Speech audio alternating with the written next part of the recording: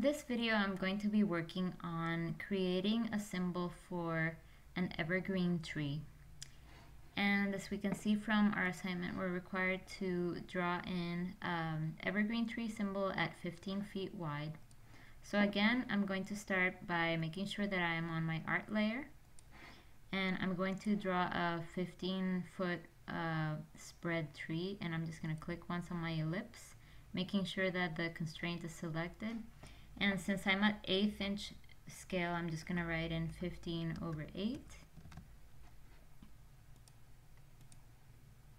And now I have my 15-foot spread tree.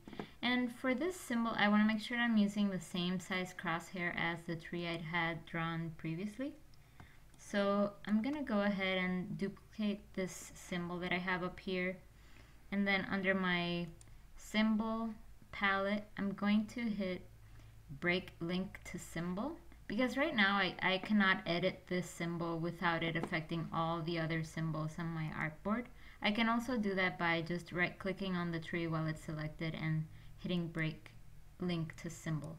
Now it's back to just being a regular the regular artwork that I had created originally, and I can access the cross that's in the middle there. I'm just going to go ahead and copy that over here and delete this guy. And just making sure that cross is still grouped, I'm going to select those two. And actually right now I can see that these two items are in two separate layers, and the way I know that is because this is green and this is blue, and I want to make sure that they're on the same layer.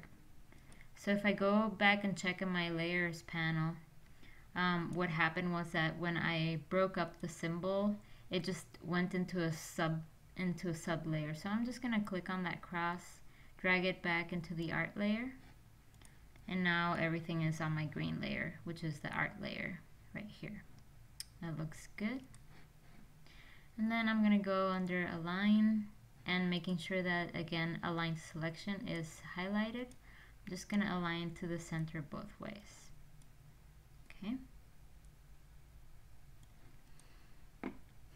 Now, since I want this to be an evergreen tree, I want to work on drawing a custom brush to apply to this tree stroke. So I'm just going to zoom into this area a little bit more, and I'm just going to do a very simple brush. And what I'm going to do is I just want it to look kind of spiky, so I'm just going to, with my pen tool, I'm just going to click 3 times, making sure that these two guys align with one another. Just click. And I'm going to work on that stroke a little bit. I'm going to go to the stroke panel, and I want to make sure I have rounded edges selected here and rounded corners. And what that does is that you can see the difference here. If I have a miter corner or a miter join, then this is a really sharp line, and I want to soften that a little bit. So I'm going to do that. The same thing with this guy, the round cap. If I switch back to just the butt cap, you can see that it's the square edge, and I think that the rounded cap does a better job at blending when you're repeating the brush pattern. Okay, so I think that looks pretty good. So I'm gonna go ahead and create a new brush pattern with this. And what I'm gonna do is I'm gonna go and open my brushes palette. And first I'm going to just delete, with none of the geometry highlighted, I'm going to delete all the brushes that are there right now. Just highlight all of them and hit the trash bucket. And then with this highlighted, I'm going to just drag it into here, and you can see a blue line in here and a plus sign saying if I want to add it. I'm just going to drop it there.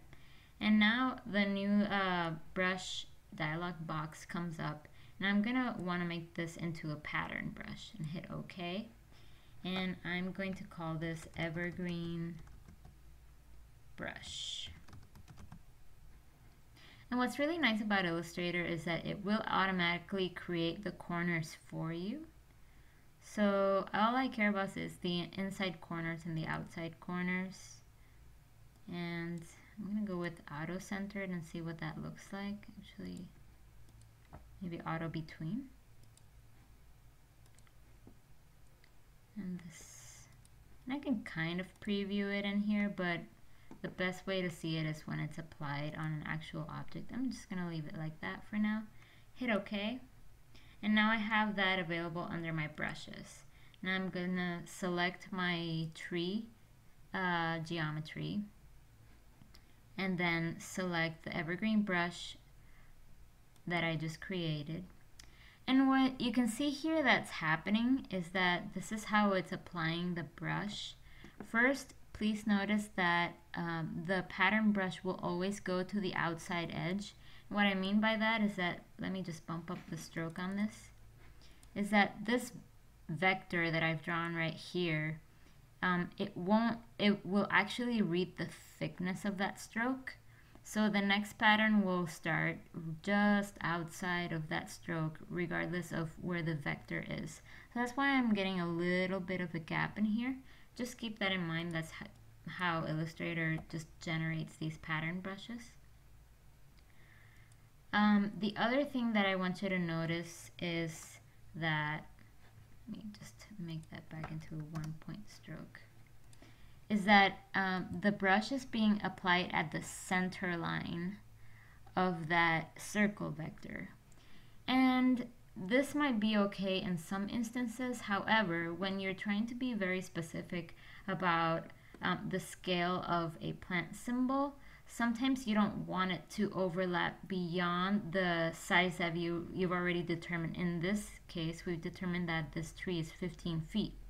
And if I put this plant symbol on a plan, there's going to be edges here that are going to be popping out beyond those 15 feet.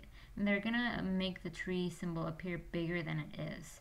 So if I actually want this to be contained inside that circle, I just have to be cognizant that when I'm drawing, when I'm creating my pattern brush, it will be applied at the center line of whatever art I'm importing in.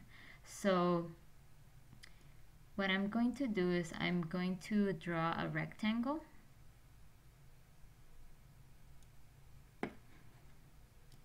And I'm going to make this rectangle be basically a box that aligns exactly with the geometry that I have. And now with it selected, I'm going to go under Object, Transform, Scale, and I'm going to go under Non-Uniform Transformation, and vertically I'm going to make it twice as big as it is now. Just preview it and hit OK. And I'm going to select both the brush and my new rectangle and align it to the bottom. The reason I'm doing that is that when I import this brush, now the center line of this entire artwork will actually be at the tip, at the point of this symbol.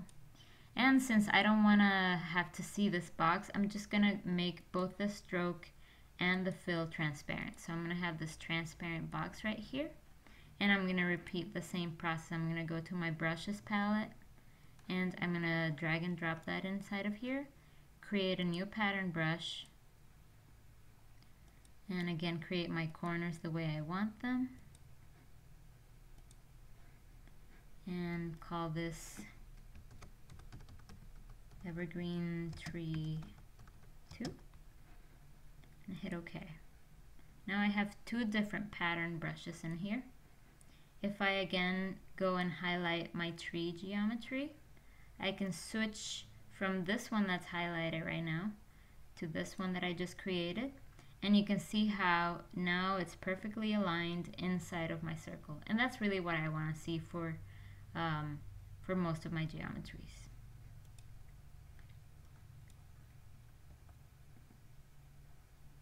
In the next video, we're going to be color rendering this tree and also adding shadows.